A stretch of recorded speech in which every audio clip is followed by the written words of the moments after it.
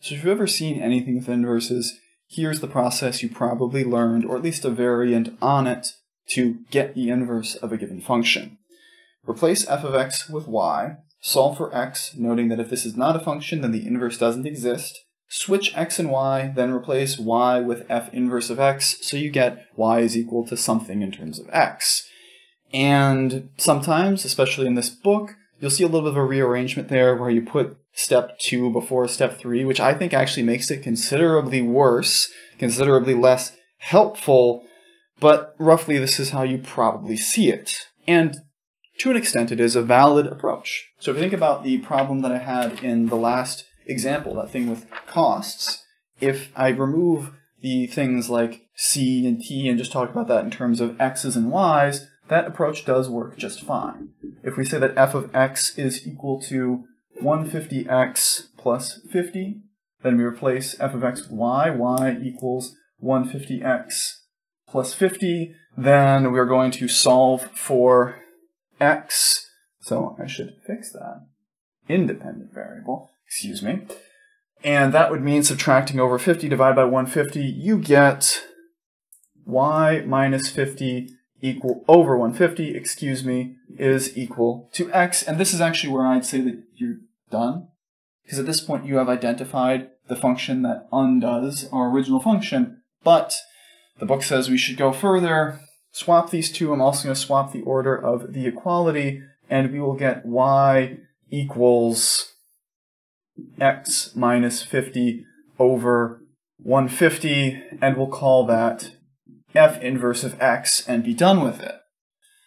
And technically, yeah, that's the inverse of that function, but there are a couple of problems with this approach as I see them. For one, when you're doing this sort of thing, if you have that step where, especially the big bad one in my opinion, is the step of swapping the variable names back to get things in that nice, comfortable x in, y out relationship again, you're kind of removing the entire point of the problem and making it some weird and arbitrary notation chase where, like, the inverse is just the thing that happens to be there, and it doesn't really do anything special or be anything special, except in that one really cool case where, like, these two things happen to work. Isn't it cool that they happen to work?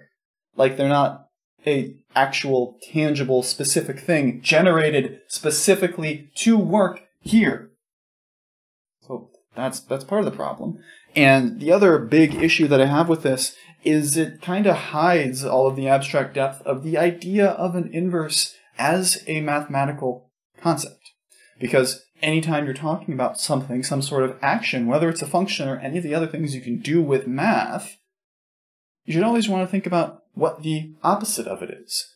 I think of the Newton's laws. For every action there is an equal and opposite reaction, and just renaming things to get a different funky looking thing in terms of x kind of takes away that oppositeness of the inverse and just makes it a thing that happens to work. So when we're talking about these problems, I think it's very important that you kind of avoid that third step entirely, that you avoid that step of talking about switching the variables back to put yourself in that nice, comfortable world of x's and y's, because even though that world is comfortable in what you're used to, it's not very helpful in this case, because the essential relationship of a function and its inverse is that if f of x equals y, we must have that f inverse of y equals x. Assuming it exists, but that's something we'll talk about later. Anyway, for now, let's get an example where we approach things the way I think you should. So here we want to find the inverse of f of x equals x cubed minus 1. And if you want to know how the book says you should do this, read the book. This is actually one of the examples directly from there. I'll take examples directly from the book every now and then, especially if they have nice graphics. But generally, for one, I don't find their examples that compelling, and two, I want you guys to have an extra resource for other examples if you're looking for them. In this case here, I'm not going to use the book's approach. I'm going to use my approach, which I think is both simpler and more illuminative. So we have that function there. We're going to say y is equal to x cubed plus 1, and then we're just going to solve for x. Subtract 1. Y minus 1 equals x cubed, and then I'm going to swap the sides. X is equal to the cube root of y minus 1. and that's it. Or, to be more specific, x is equal to f inverse of y.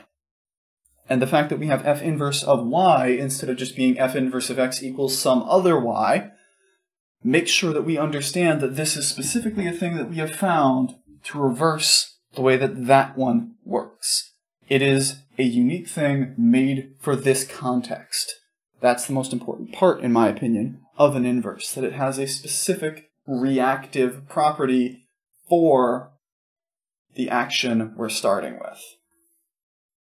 But if you wanted to write this as f inverse of x, you could just say f inverse of x equals the cube root of x minus 1. It has the same meaning, it's just a little bit less clean. And we'll talk about that cleanliness more when we look at things with graphing these, but the next thing I want to talk about is what it might mean for a function to not have an inverse. That is, for an inverse to not be able to exist.